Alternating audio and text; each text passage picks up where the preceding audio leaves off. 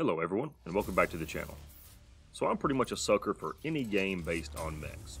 Now, I've played every Mech Warrior, I've played Titanfall, but I really fell in love with the mech game way back in the day called Hawken, which to me is one of the best mech games ever made, and I miss it dearly.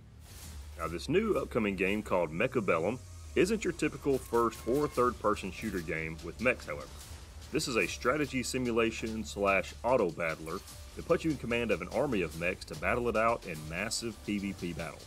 So the premise of the game is pretty simple. We must strategically place our mechs on the battlefield, as well as choosing the correct unit combination to best your foe.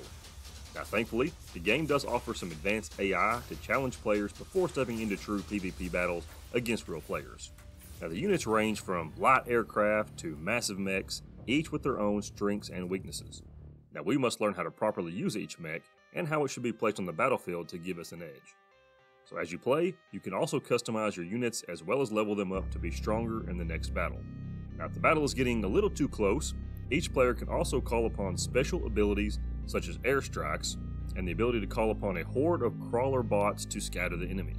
Now with a planned release date of May 11th, we won't have to wait much longer to get our hands on this exciting sim game.